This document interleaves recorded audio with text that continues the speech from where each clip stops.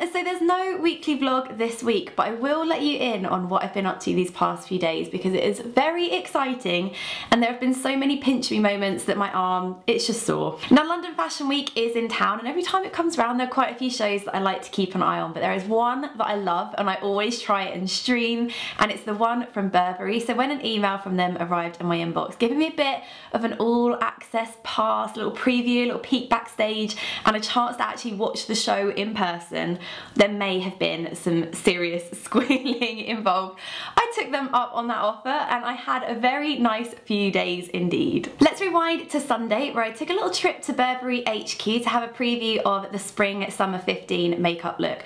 Before it had gone down the runway, it had basically just been signed off and the lovely artistic consultant of Burberry makeup, Wendy Rowe, talked us through the look, and she is an absolute babe. She is just the babest of babes. She was such a lovely lady and she spoke us through the look and did a demo on Burberry New Face Flora. Fellow beauty blogger Estee from Essie Button was there. I'm sure you guys know her. She did a little vlog of her Burberry experience too, so I will pop a link to her channel below. And we also got to meet the Burberry Chief Creative and Executive Officer Christopher Bailey. See, look, there's a photo, it really did happen, who may just be the nicest person who I've met for such a short space of time. Saw him for about 2 or 3 minutes, but he just walked in and was so energetic, so bubbly, told everyone to eat the food, got pictures with everybody, and then just went out. I wished him good luck, and he was just so nice. Gushing aside, the look that Wendy created for the runway was gorgeous as always, but actually really unusual for spring summer makeup because there was a bold lip involved,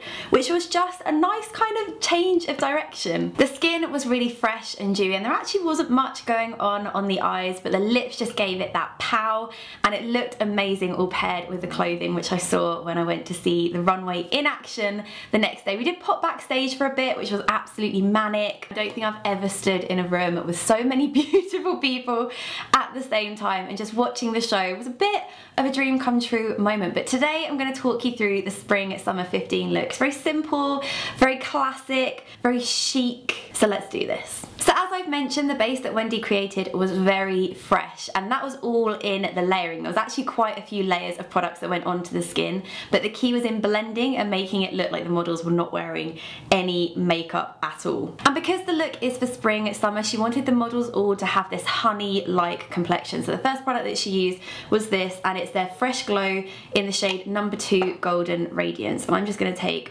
one pump of that all over my face and just blend it in with my fingers, and this just gives a nice kind of glow and sheen to the skin while warming things up a little bit. Now the second product that Wendy used was a BB cream, and it is the Fresh Glow BB cream, and I'm going to use this in the shade Fair number 1.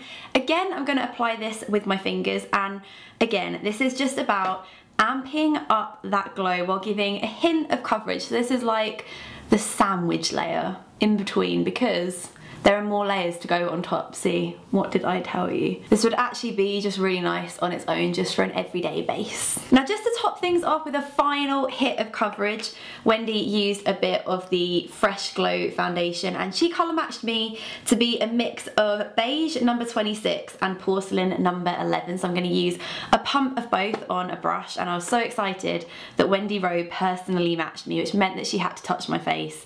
Wendy Rowe has touched my face. That is like life goal made.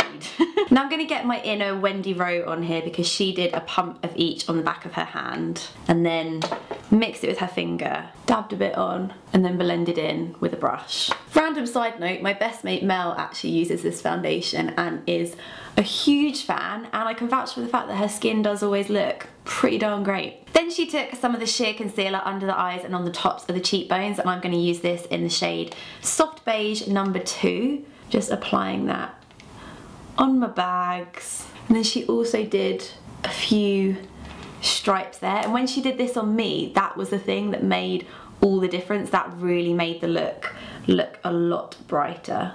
Bit down the centre of the nose, and she did my Cupid's bow as well, so I'm gonna do that. And then I'm just gonna blend that in with my fingers. And Wendy said that the tip here was to use a concealer that was 1 shade lighter than your natural skin tone, because that means that you really get the highlighting properties of it. Oh yeah, almost forgot. That had a stripe down at the centre of my nose. That would have made for a very interesting look. Now I'm going to move on to a bit of cheek product that she used, and that was the Light Glow in Earthly Blush. And so it's just like a taupey, kind of slightly peach, slightly browny cheek colour. Now she actually used this on the eyes and on the cheeks. I'm going to pop a bit on the cheeks first, just take a few stripes of colour, dust off the excess, and just use this as a contour, because we all know I need a bit of help when it comes to the cheekbone department. So I think I've managed to carve out some kind of cheekbone there, and actually this blush was the only thing that Wendy used on the eyes.